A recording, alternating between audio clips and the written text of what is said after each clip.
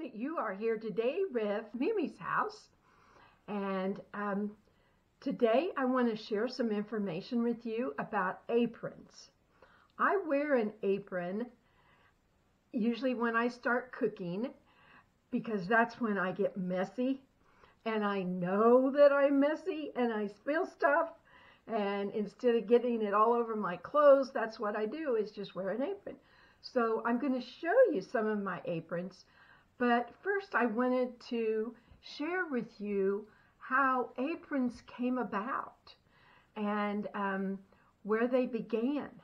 And I thought this was really interesting that the word started out as napron with an N, the letter N in front of that, and spelled a little bit different. And it's a medieval French word. And actually it's a derivative from the word nape, which means a tablecloth. And so what they did was used a small tablecloth to cover a bigger tablecloth to protect the large one, because that's the one they wanted to keep nice, kind of like we do with wearing an apron to protect our clothes. So later on in the 14th century, the apron shows up in the English language, and people thought that they were saying an apron. And so this is why now the word has transformed into just apron. So I thought that was really, really interesting on how that all came about and how long that aprons have been around. Nobility usually did not wear aprons, but the changing of the fashions started including fancy aprons, and even women who wore fancy gowns, ladies' gowns, wore some kind of aprons. And then fashions continue to change as they do. And in the 1600s, aprons had become very ornate, which is fancy. And they had embroidery on the body part of the apron and on the ties. But overall, they were pretty strictly only tied around the waist, and excuse me, and the apron part was just on the lower half of the body. And then when aprons traveled to the New World and pilgrim women first started to consider them, why they kept things very simple, and while Quaker women allowed colorful silk aprons. Charles II in England took the throne, and Louis VII ruled. Aprons became competitively fashionable, and one even reported to cost the equivalent of over $32,000. That's a lot of big bucks. Well, by the 1700s, pinner aprons became popular, and that style was tied at the waist, but then there was an upper part that covered from the waist up, and pinner got the name because they would pin each corner of the top of the apron, because they hadn't thought, I guess, yet of somehow to make ties or to go around them. So then as the popularity increased in the mid-1800s and westward expansion and the Civil War introduced shoulder straps for utility for the apron. And then by the Victoria era, women were using aprons for both utility and fashion. And women's magazines and pattern companies. We did used to have companies who made patterns for clothes, and they made patterns for aprons, and they began making and offering these patterns for these garments. Then in the 1920s and 30s, where there were companies who made flour like you bake with, and in the packaging of the flour, why they introduced the sacks held the flour as material that women could use to make aprons and other garments too. And so most of the aprons were used and used up, and some vintages of styles can still be found, but they're probably copies. In the 1940s, aprons were becoming a fashion statement, and they were pictured by the pattern companies for wearing over plain looking dresses to really make the dresses look more fashionable. So that's a little background on it, but the different apron styles was one called the pinafore, and that was the original bib style apron, and it covered the chest, and it's the one I shared with you that it fastened with pins, and they were called pennies, and it was commonly associated with a ruffled apron on the bottom part. And a lot of times little girls' outfits, they wore what was called pinafores. The hostess apron was a 1950s form for a half apron, and it was usually a daintier fabric and was made from organdy, lace, satin, some kind of cotton, silk, and it was also a term for an apron that was made to show. So it really wasn't for the work part of the apron, but just kind of a foo-foo, frilly part. Or it was also called a cocktail apron or party apron.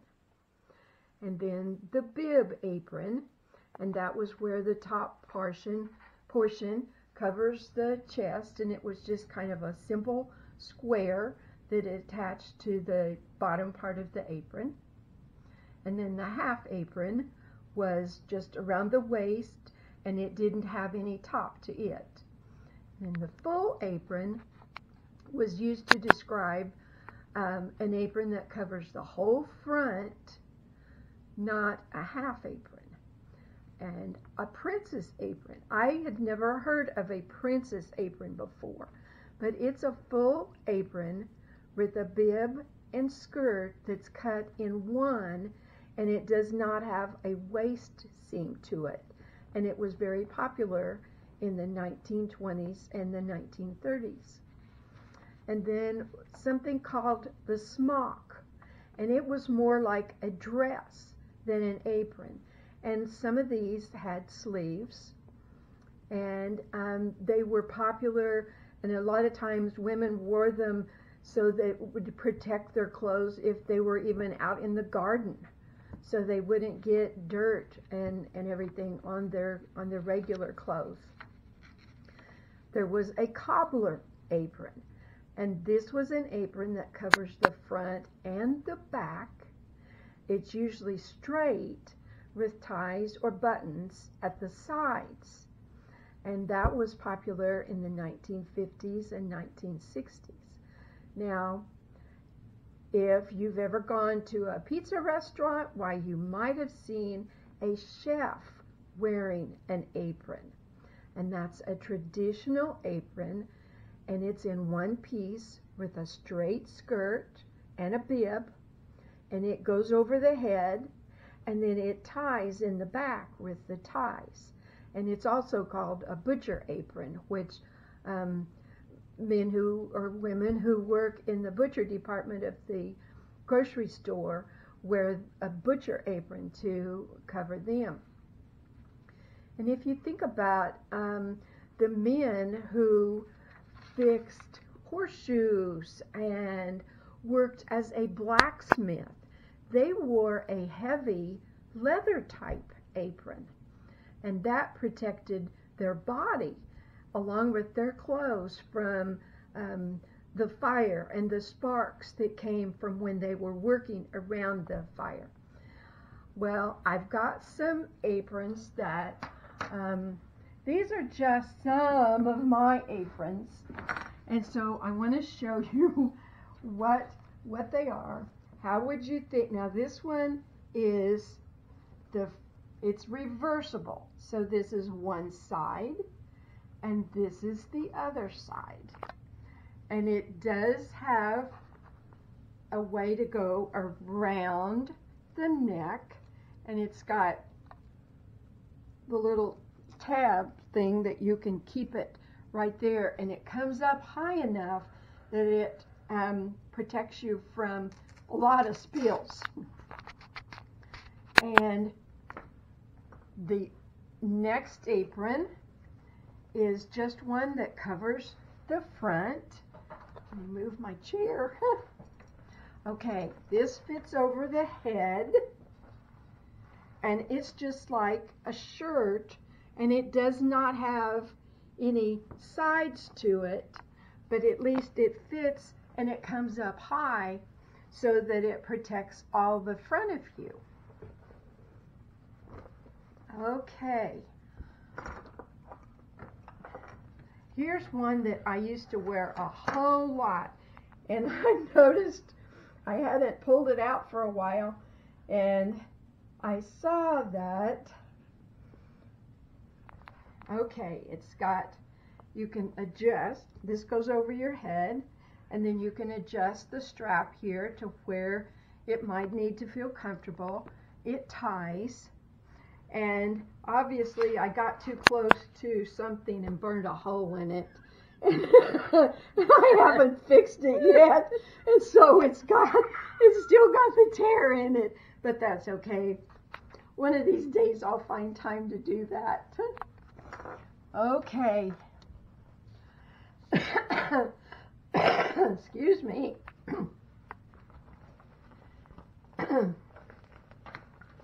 Okay, this is one that's very similar to some of these others. It's over your head, but it is, instead of cloth, it's plastic, and so you can just wipe it off, and it has the tie.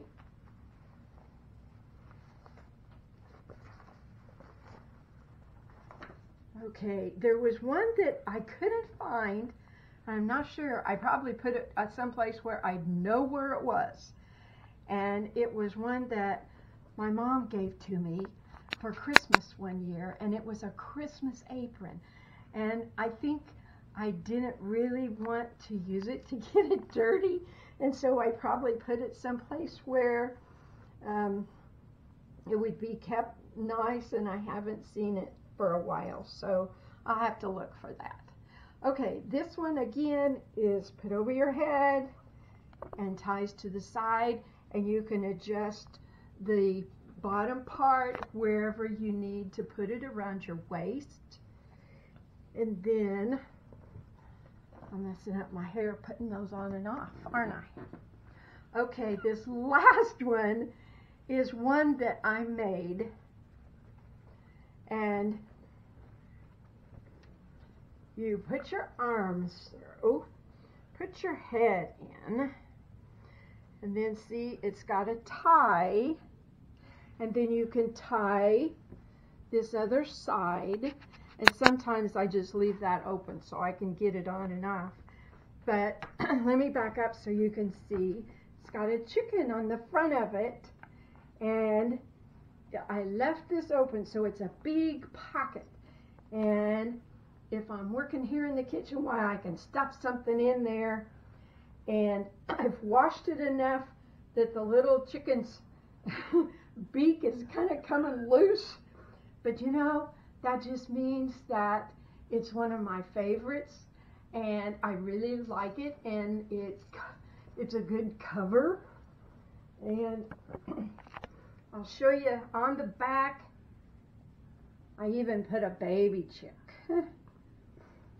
So, and then this is called rickrack that goes around the edge.